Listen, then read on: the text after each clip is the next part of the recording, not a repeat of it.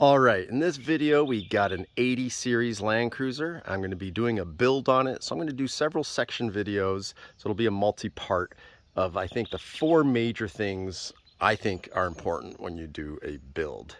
So what we have here is a diesel right-hand drive. So it's not an FZJ because F is for the gas powered. This is a HDJ 81, so it's diesel. And I absolutely love it. Subscribe to my channel if you want to know more about diesel Landcruisers, FZJ, FJ80, and I've had all Landcruisers from 40 series, 60, 73, 80, 100, and 200. But anyhow, this focus is for an 80 series build. So whether you have, you know, a US version 80 series or a Japanese, which I highly recommend with that diesel engine, this is what I think are the important builds. So in this first part video, it's going to be the wheels. And you can see it's got OEM wheels with brand new rubber, 33s. I'm going to put 35s on this, which is easy for that diesel engine to roll. And those are the OEM wheels, painted a charcoal black or charcoal dark gray, which I think looks great on this truck. But I happen to have some bead lockers that I can't resist to put on this, which also the offset is going to have the wheels come out a bit. So quickly on this vehicle, I picked it up January of 2023 in Scottsdale. So someone else imported it, and I was lucky enough to win it on Bring a Trailer. It is a turbo, and I believe it has like about a 2.5 to a 3-inch lift on there currently. All I've done to it so far is give it a good detail wash. I polished out the running boards. So if it's Japanese version, you get the aluminum. The US, I believe that only came in black. It's got a joust front bar. So I'm juggling, do I keep that bar or do I change it to an ARB or an Ironman or a AOE? I already have an Ironman on 180 that I'll share with you and an AOE on another one. So got to make that decision of which way to go. But I do want to kind of keep this as original as possible. I just paused the video because my neighbor in this community just pulled out and he's like, "What are you selling this for?" I'm like, "Oh, no, this is not for sale." And he has had a 100 series, an LX 470. So we just talked Landcruiser Lexus there for a bit. But anyways, back to the video. So I do want to keep this kind of OEM, like keep the running boards, but you know, there's no rack on it. So maybe do something roof rack wise, wheel wise, because I got the bead lockers. So we'll see, but stay tuned because I'm going to be doing something, I think each week or, you know, midweek. So this will be a pretty quick build. I already ordered stuff, it already delivered. It's just a matter of time of me putting it on. And for you US Landcruiser guys, you know, I am in California. Notice windows, no tint, no factory kind of that mirror tint, no sliding windows in the back. They're just solid. So a couple nuances, a couple interesting things that makes the Japanese version a little different. But I'll tell you, especially with gas prices these days, when I got this in January in Arizona, I think I filled it up with like $3 diesel, and now diesel's $6. But this gets double the miles of a FZJ80, the gas-powered ones, which, as you know, guzzle gas. Especially when you do a build, you start getting it weighed down. But there it is. I just wanted to do a before video, so I'm going to pause this. I'm going to put some wheels on and let's check it out once we got part one of the mods of this build complete. All right, and then yeah, I'll just add, now I know why all the Australians just absolutely adore their Landcruisers, because they got all the diesels. We got no diesels here in the US. But in the last year, I picked up 3 diesels. This one, a 73 series, a 1992 HZJ 73, 4.2 liter, and a 1990 HJ 61 turbo diesel. And this one's turbo here as well. Love the diesels, absolutely love it. All right, so time to put the wheels on and let's see step one of this Landcruiser build. And actually, before I put on the other wheels, let's just take a close-up of these fresh tires. So I do like the BFGs. We're gonna go from 80s to empties. So it's going to be a little bit more aggressive looking. And that's just a clean OEM wheel. Just a different look. I'm sure the silver ones would look good on this too, because it would pick up that silver accent. But my goal here is to keep this a 3-color theme. So black, silver gray, and then a kind of a special green color. Wait till you see it. And I think when I get the wheels off, I don't know if you can see in there, the drum is usually a little rusty, so I'm going to hit some 2K black satin just to clean things up, because I probably will not have caps on the next wheels. Oh yeah, and here's one quick mod just to share with you. Right-hand drive, folks. Some people say, oh, how do you do it? I love it. Actually, to be honest, I like it better than left-hand drive. I love the right-hand drive. But here's one mod I did, wit's end. So I had these on hand. That is like a fire extinguisher mount. I didn't put the fire extinguisher on this side, and I do need to get a key, so I contacted wit's end. See if they can hook me up with a key.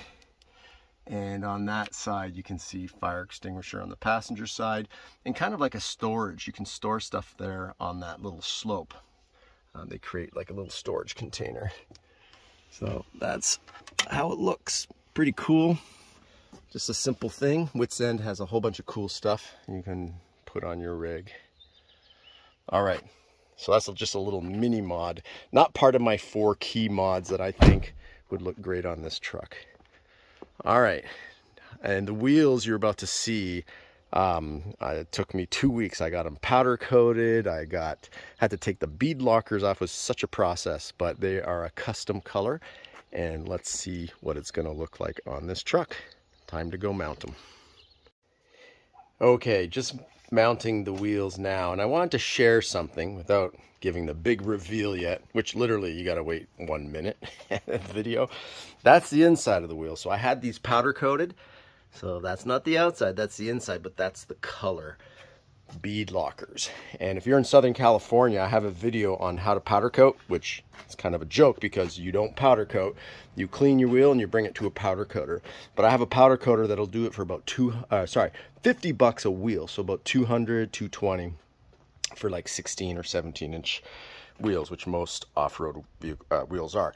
So what I'm pointing out here is, you notice how Landcruisers with their OEM wheels, they kind of stick in, right? It's barely sticking in. Well, the first wheel is on, and what I love is the offset without having to put a spacer. So you see the offset is just enough, right? You get just enough rubber showing to me, which is clean. Obviously, you don't want to have too much, but these are wider tires. These are 12.5s. So a little wider, offset's a little different. So look at that. Clean. Here's some other Landcruisers actually to share with you. So as far as bead lockers, I have bead lockers on this one. These are race lines. So that's my FJ40. Yeah, those are 40-inch tires, folks. So that's a big job putting those bead lockers on. On this one, those are just icon wheels. But you see that truck is kind of color coordinated black and that gold, which is cool. And here is an OEM with duplicolor. So that's a duplicolor. I have a video on how to do that. So if you want to check that out, this truck's for sale, by the way. If anybody's interested at the time of viewing this, it is available with King shocks and Dobinsons. Pretty good setup. And then this one, that's Godzilla. That's the HZJ 73. I just had to get out of the way for passing traffic, so that's a diesel as well. Then the wife, keeping it in the Lexus Toyota family, drives the LX 570. But yeah, this one, if you subscribe and like Landcruisers, that's all I got is Landcruisers. So this one's very capable, FJ40. So that one's done. Nothing else needs to be done with that. And same thing with those others.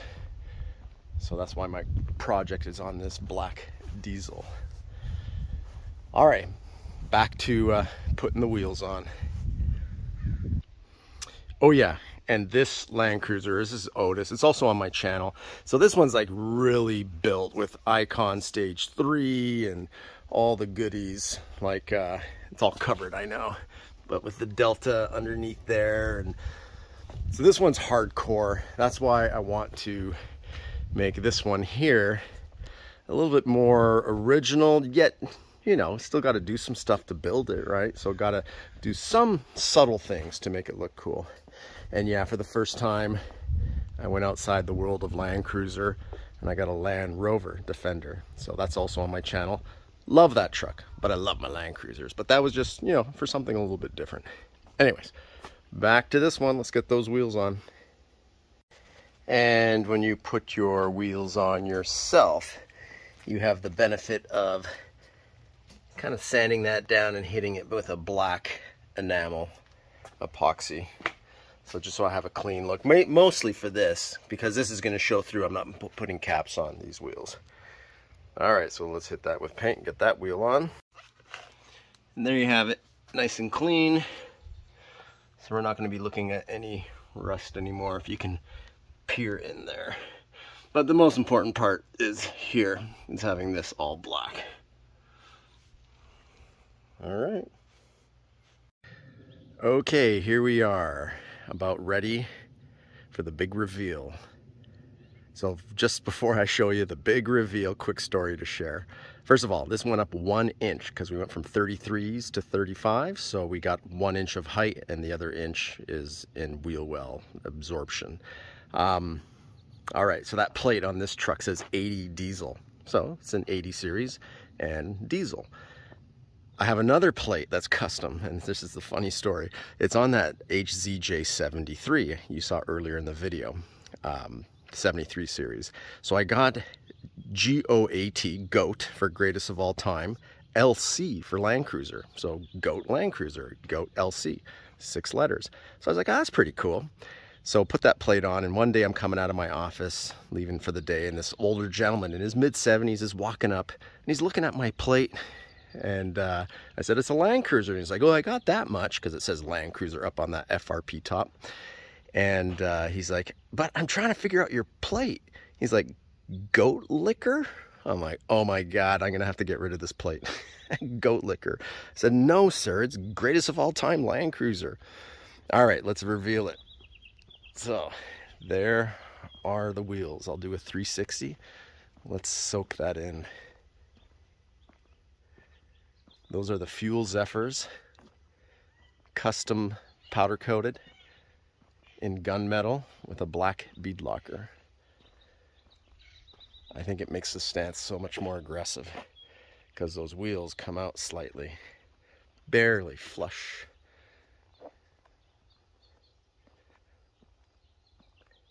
Those are 17-inch and the wheels are 35, 12.5, 17s. Just fits right. And that is just stage 1 of the build. There's 3 other major things coming up that when I say majors, because it makes a pretty big visual impact, plus functional. I mean, functional here, bead lockers, I can air these down to maybe 8-10 pounds on those bead lockers with the BFG MTs, some of the best mud terrains out there. So totally functional and just looks great. So I think everybody could probably attest and agree that one of the biggest upgrades in a build is changing your wheels. Now I love the OEM wheels, so on OTIS, my other Moonglow Pearl 80, I left it with those, but I put MTs on it and all. But wheels is a pretty big deal. All right, let's get a close-up look. So as you know, I painted the inner center black. Oh, you know what? That's the underside on that one. I'm gonna touch that one up, but this should be fine. I do have to put caps there. There's a cap that doesn't fully cover everything. It was cut out by the previous owner of these wheels. So I'm gonna do something there interesting, so stay tuned. Has to do with an accent color in the theme of this build. And that will be revealed in the next video. So subscribe hit the bell for alerts when the next video comes out. It won't be long, within a week, I hope. And yeah, check out the other videos. Lots of Landcruisers. So if you're into Landcruisers, or if you're even comparing, you're like, I don't know, I want to buy a 100 or an 80. I do a comparison. Or I want to buy a 200 or a 100. Which one should I get? I do a comparison, even from Lexus to Landcruiser, so on and so forth. And painting wheels, polishing wheels, all Landcruiser and truck stuff.